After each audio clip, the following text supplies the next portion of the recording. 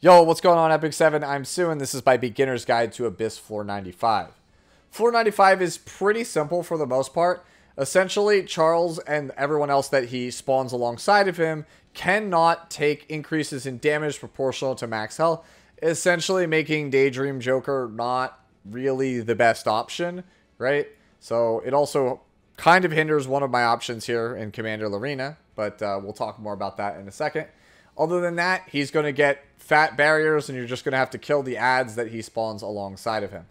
Let's talk about who we're actually playing. First up, Adventurer Raz.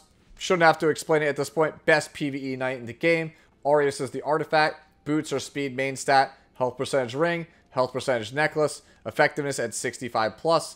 As high level as you can get him. As awakened as you can get him. Pretty much get his entire skill tree. Super important. Healer is Tamarin. Best PvE unit in the entire game. Only needs to be level 50. +1 in Shining Star. +7 in Song of the Forest if you can for her skills.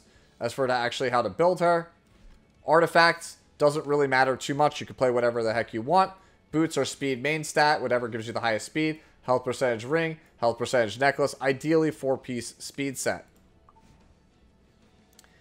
Damage dealer, I decided to go with Commander Lorina, although Red Sirmia also works just fine, or any other strong single target DPS that you want, that works fine. Just choose your highest level, best single target DPS, and you are pretty much off to the races. I decided to go with Lorina because I really like the character, and I really kind of want to hammer home how good this character is in PvE. Level 60, 6-star Awoken.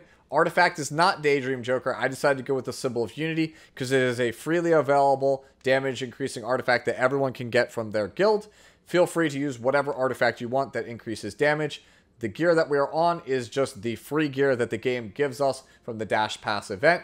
If you're watching this and the Dash Pass event is no longer available, just use the attack set and the critical hit chance sets that you could get from the game's Adventurer's Path, as well as the various other free quests that they give you as a brand new player.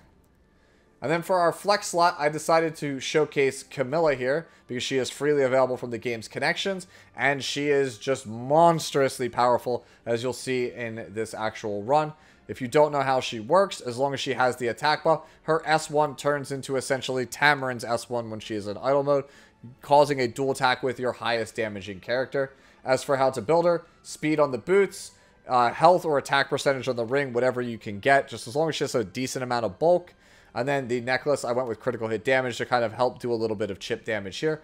Artifact can be whatever you want. I'm using Midnight Bloom because it's a freely available artifact that you can get through the Book of Memories. But again, choose whatever you want in the slot. Doesn't really matter. As long as Camilla has like okay bulk, okay speed, and can do some damage, it's not really going to matter. She just doubles as your second copy of your DPS.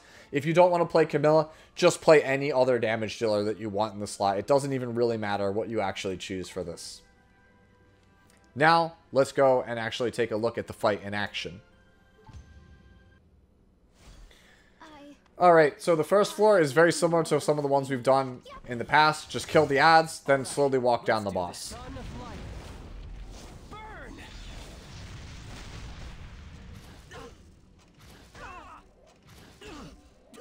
Alright, so we S2 to take an extra turn and get attack buff on Camilla. And that'll turn our S1 into Lorina's S1. Since that's about to die, I'm going to work on another character. Use Spiral Breakthrough.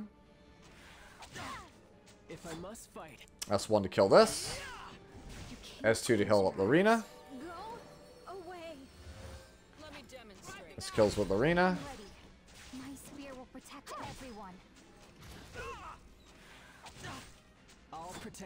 We can hold on Raz's S2 because we'll actually go through this fight pretty quickly. Surprisingly, this floor boss is pretty squishy.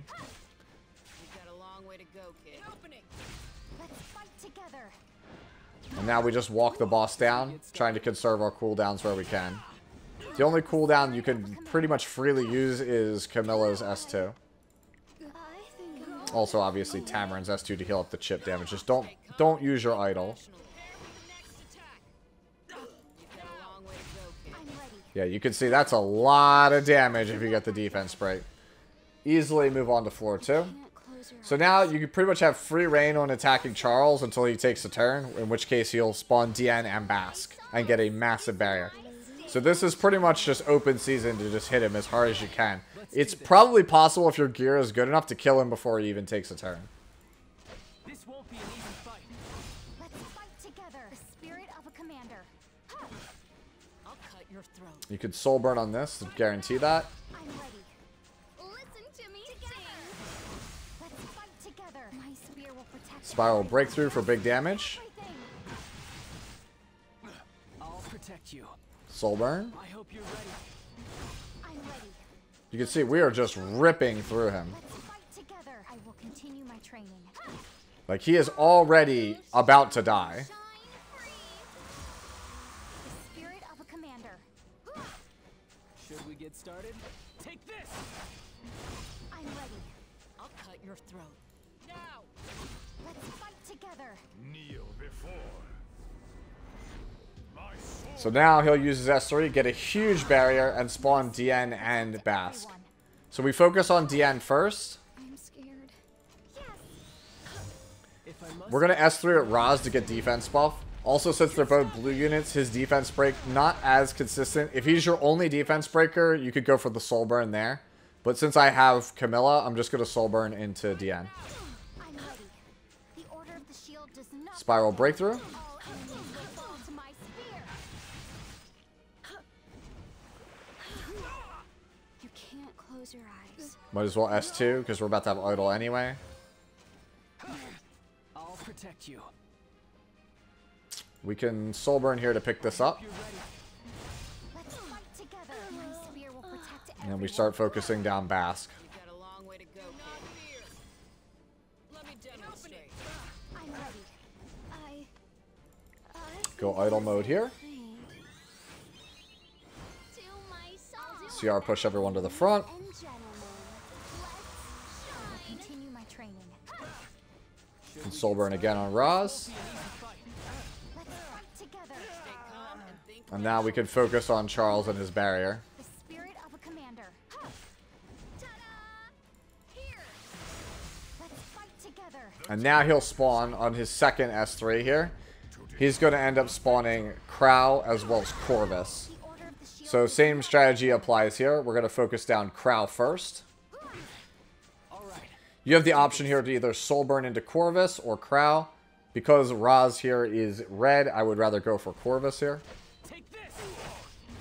I'm ready. I'll cut your throat. Alright, since we already got the defense break here, let's go for Corvus. Together. My spear will protect Spiral breakthrough. Feel my might in the point of my spear. Listen to me sing. Shine free. Push everybody up with Tamarin. Should we get started? Soul burn again. I hope you're ready. I'm ready. I will continue my training. I'll leave it to you. Alright. And now we can focus on Crow. Let's fight together. I'm scared. My spear will protect everyone. For Crow, I should say Charles, third S3 here, he will defense break your team. I don't think it's anything really to worry about unless your Lorina gets stunned here. I'll protect you. So now we can go S3 in order to mitigate some of the damage. Turn away the evil. You've got a long way to go, kid. We could burn this one to get the defense break. I'm ready. The order of the shield does not back down. If I must fight, We'll hold here on Raz. The spirit of a commander. Spiral breakthrough here. Everything. You can't close your eyes. And we idle here.